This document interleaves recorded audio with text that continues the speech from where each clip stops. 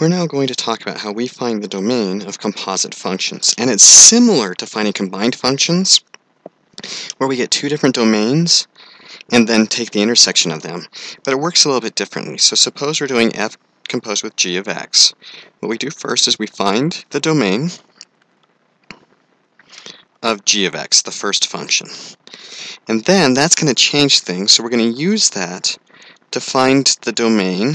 We're going to use g of x to find the domain of f of g of x. We're going to plug g of x in and then work through it to see if we can find our domain. Once we've done that, we're going to take the intersection of those two domains.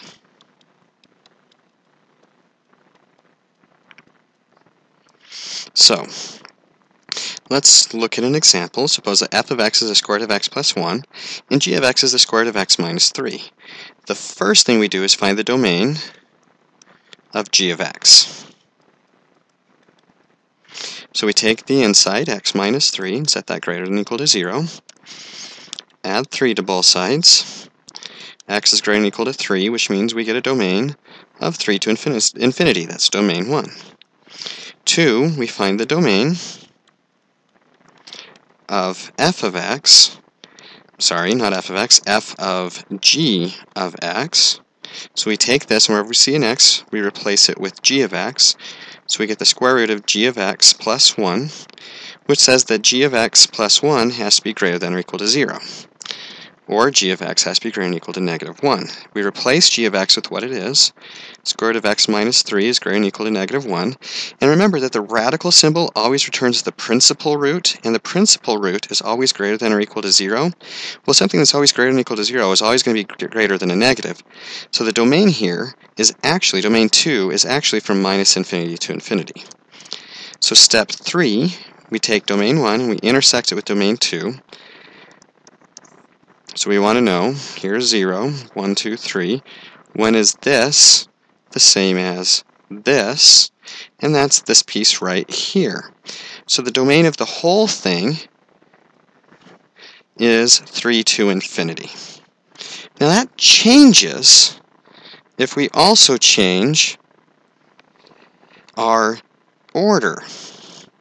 So if we want to do this as g composed with f of x instead of f composed with g of x, then our first step is actually to start by looking at f of x. So let's find the domain of f of x.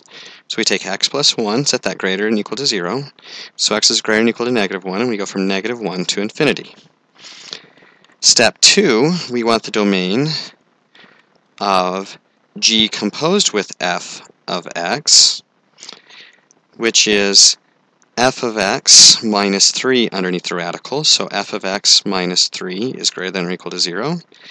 F of x is greater than or equal to 3. Square root of x plus 1 is greater than or equal to 3. Well, in order to get rid of this, since they're both positive, we'll square both sides. X plus 1 is greater than or equal to 9. Subtract 1, and we get x is greater than or equal to 8.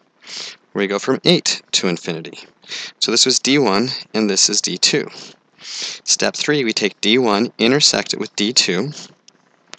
So d1 says we go from minus 1 up to infinity, and d2 says we go from 8 to infinity. And the only region that's true for both is from 8 to infinity, so this is my domain of g composed with f. And that's how we find our domain.